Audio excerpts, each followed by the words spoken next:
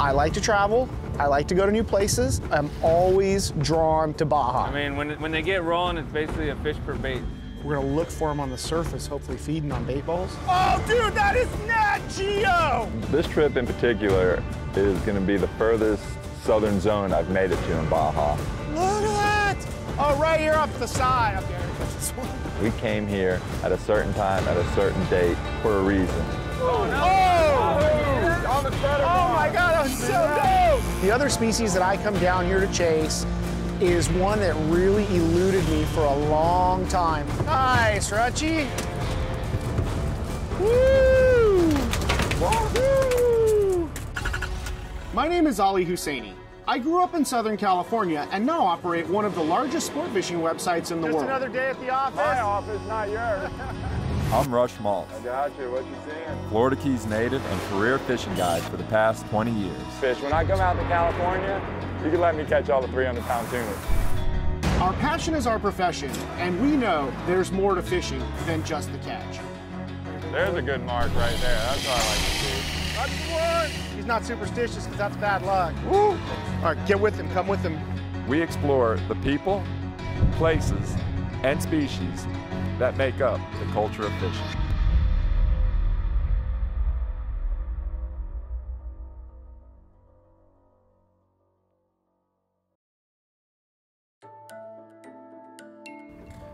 So what are they doing here, Chris? We're gonna back the truck in right here and drive up on it?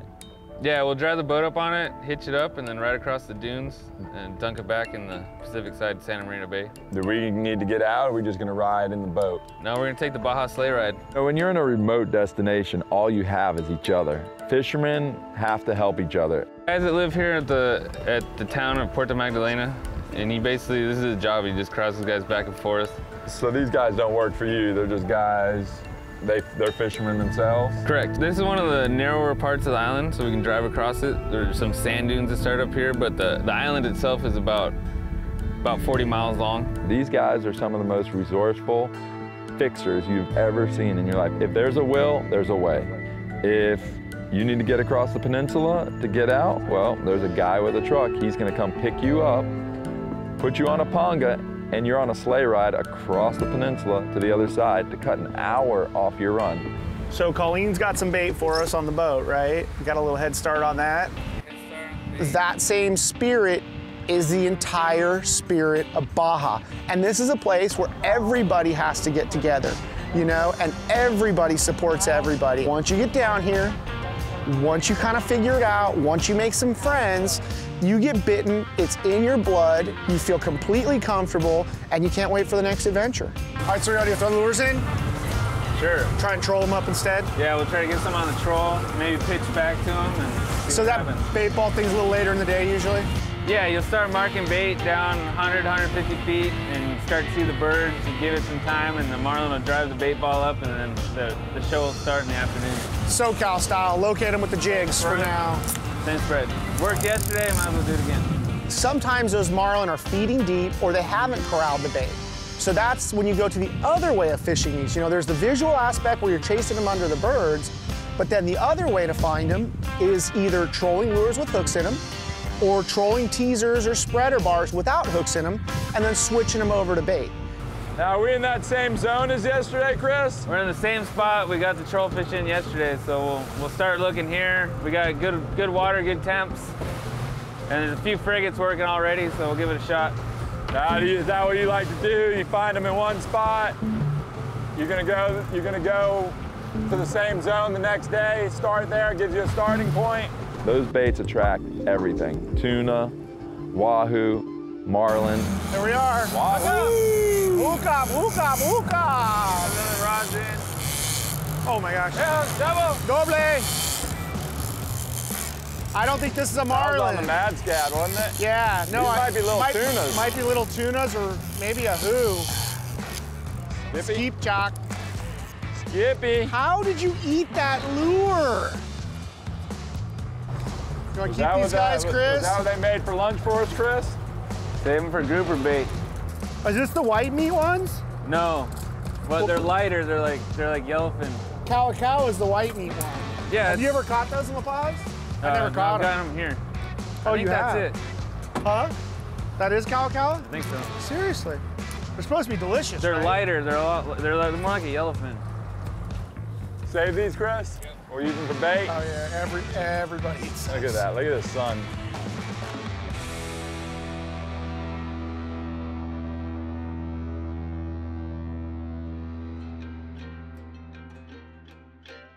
Local knowledge is brought to you by Evinrude, fastest, cleanest, smartest.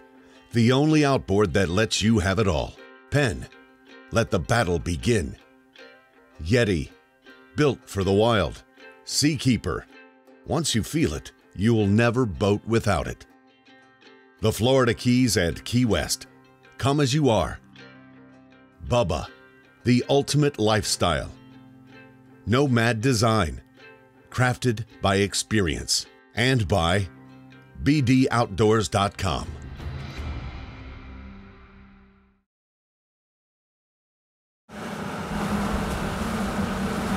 There he is. There he is. Port rigger. If I snap it out? Long rigger, short. Short. Long, he's on the long. There he is. Got him? Got him.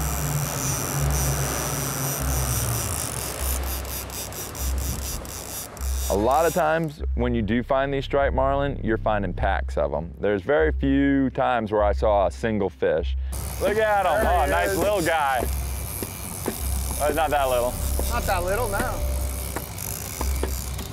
Well, that didn't take long.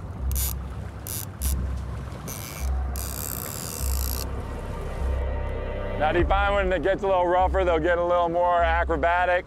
I haven't noticed them being any different. When you hook a blue marlin, for instance, or a black marlin, you know, or even a swordfish, there's generally one fish around. You don't really run into packs in most cases, you know, of blue marlin or a black marlin. Chris, you have one great fishery down here, buddy. Got a few marlin, that's for sure. Look at this thing. Look how lit up he is. Jesus. Look at those colors, so sick. So sick. Oh, top of the bill. Look at that. He is lit up. This is the most lit one we've caught, man. Now that's what you see on like that blue planet when they're all lit up chasing that bait. It's all, look at the wings are still lit up.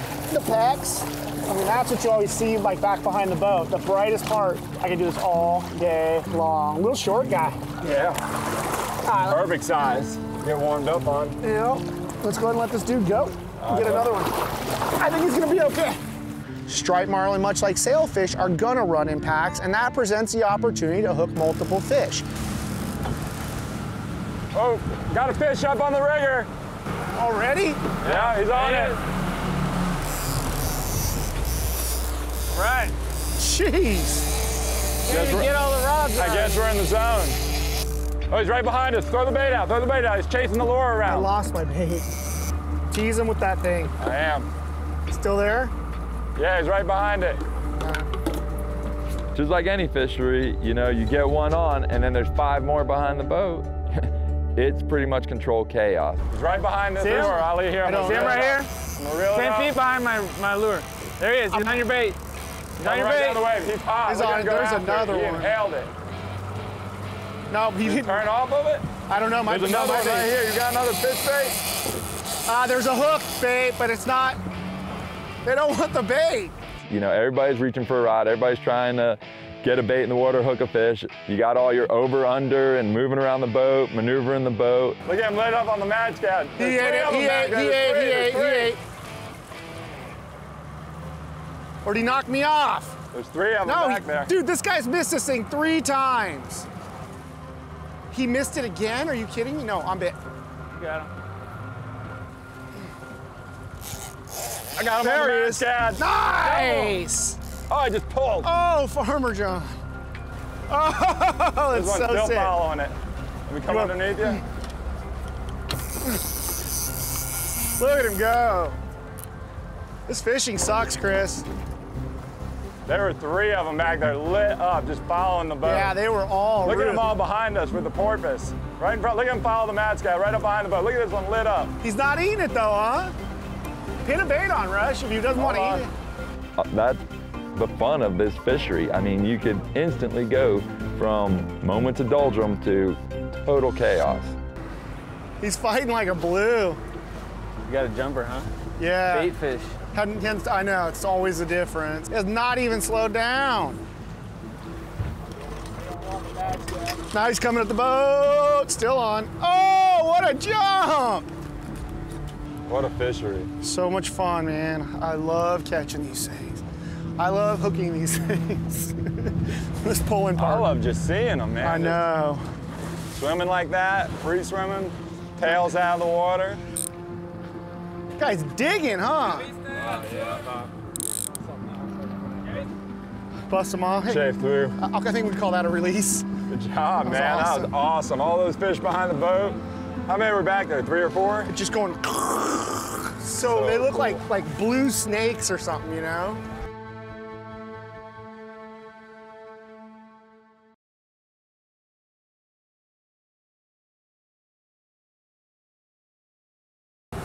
So are we just gonna troll around these shark buoys for a minute, see if anybody's home? Yeah, we'll hit the shark buoys. It's really the only structure we got out here until we get to the banks. We came here at a certain time, at a certain date, for a reason.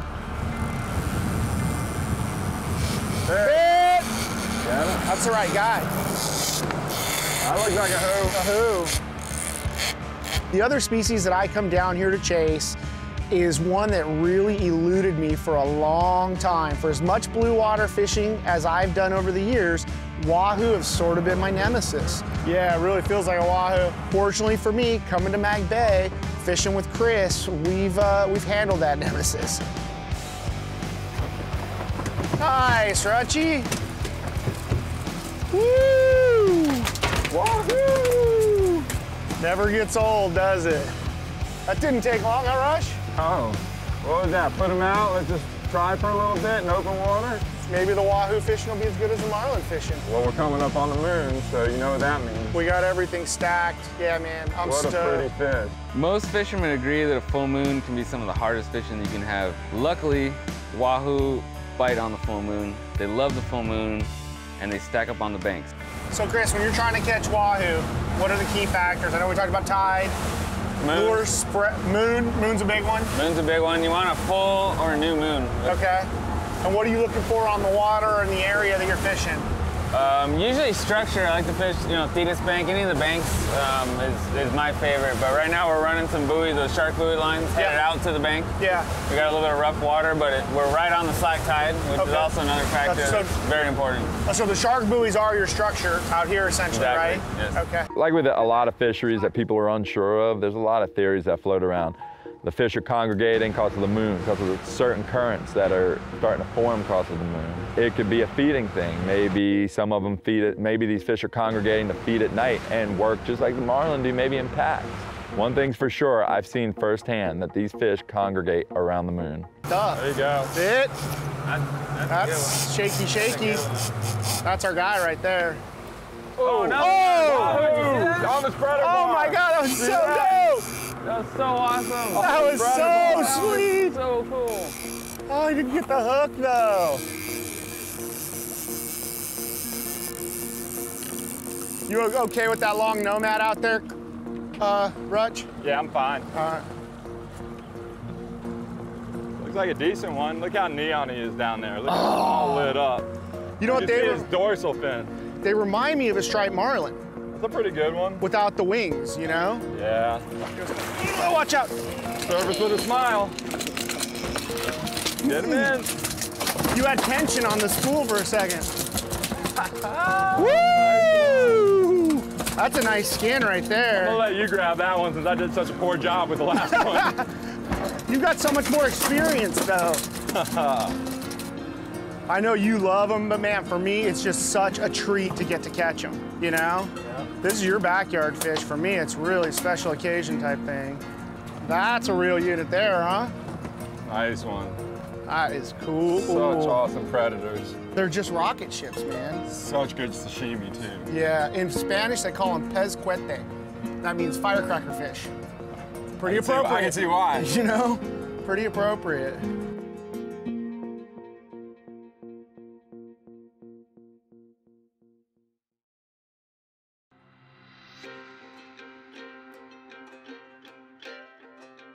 Local knowledge is brought to you by CV Boats.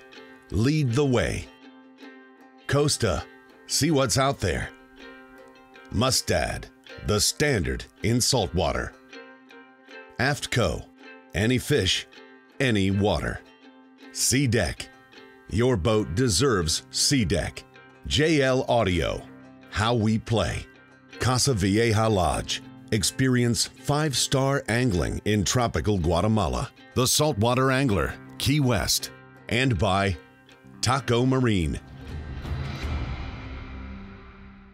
We're gonna do some bottom fishing for what we call Estacuda, which is actually a snowy grouper, and I think you've caught a few of those. I'm very familiar with snowy grouper. We caught quite a few back home. Yeah, we're gonna bottom fish in about 320 feet. I've caught my share of grouper in my time. Jigs, live bait? Both. Okay. I'd never caught him until a few years ago, and then I showed Rush a picture. He's like, dude, that's a snowy. To be able to come over to this coast and see the different grouper and catch these different grouper that these zones offer. And I'm surprised you guys catch them this shallow. See, I don't catch them this shallow. How deep you had to fish? 500s minimum. I really like seeing these different fish. Now, what's the Mexican name for them? Estacudo. Estacudo. Yes, that means slimy, big-headed grouper with white spots on the side. That pretty much describes it. Yes, sir. Me and Rush talk about it all the time. We had our druthers. We would probably fish for tuna, grouper, and swordfish on every single show. Estacuda. Nice. Well, that's a start. That is just like our snowy. Is it? Yeah. He's a little guy. Little snowflakes, and the smaller they are, the more snowflakes show up, the more vibrant they are. Pelagics will always be my favorite, but I do have a special place in my heart for the bottom fish. Grouper especially. It's great to eat, fun to catch, and we get some big fish. That's a grouper bite. See? Oh, see? They grunt, they grunt. Oh, the sand bass, the sand bass. He doesn't feel huge, but come on. Give you a little elevator ride here. Not a bad morning. Wahoo, bonita. Grouper. Grouper, a little bigger. There we go. That's the guy right there, dude. That's not a bad one at all, dude. Nice work. See, you were wondering about those grunts earlier. I told you it worked. Silver, shiny, wiggly. Yes, yes, yes. Yes, okay, grouper will eat him. Grouper bait? Oh, I barely got him. Gotta be the same fish. I mean, got split by a continental shelf. At least the cousin. Yeah. We have a saying here when we catch grouper, it's over the rail and into the pail. You're saying you want this guy? Yes, sir. You know, people come here for a lot of different reasons. For me, I love grouper fishing. This is one of the best zones on the planet to catch big grouper. There's a better one. Got one, Rush? Yeah, that's a better one. Oh wait, mine's acting like That's a real one. Get him, Rutch. Let's just totally discount my little fish I got on here, and let's all see what Rush is doing. Big bait, big fish, right? Got some weight. It's like just like dead weight right now. Estacudo. They fight really good for the first 50 feet. Looks like you got one. I think I have Diablito. El Diablo. You want all these we can get? We need some fish tacos for dinner. I'm a fan of fish tacos, Chris. This is really a cool fish, man. Chris, look at the angle. See how he's starting to float? Come up. That's how you know it's a real one. He's gonna float up way out there. Don't show me up, Rutch. You need some gaff action on this giant? Nah, I see him right there. Oh, nice fish. Look at that. That is a nice one. That's the one. That's a real one. See the air coming out behind him? Look at that, dude. Nice. That's what we're talking about, right? Wow. It's all about the bait, boys.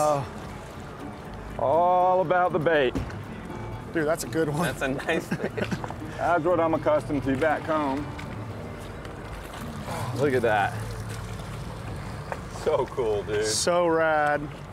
Oh, I'm stoked, man. I've been telling you about it. I showed you pictures and you got it done. Now this one's got a lot of black spots on it. God, that is a stud. Look at that. Awesome. I mean, so far we've caught marlin, grouper, I mean, a wahoo, we got the slam. Why stop now?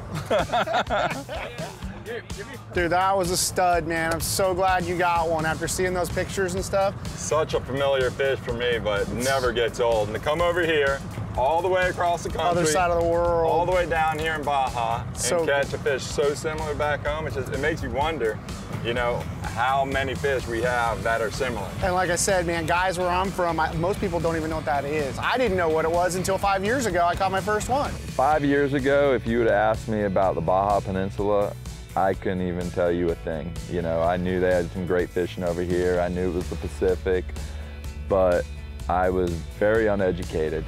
I've really earned a huge respect for the Mexican people. It's really a unique place with so many different faces, facets, nooks, crannies. That's why I keep coming back.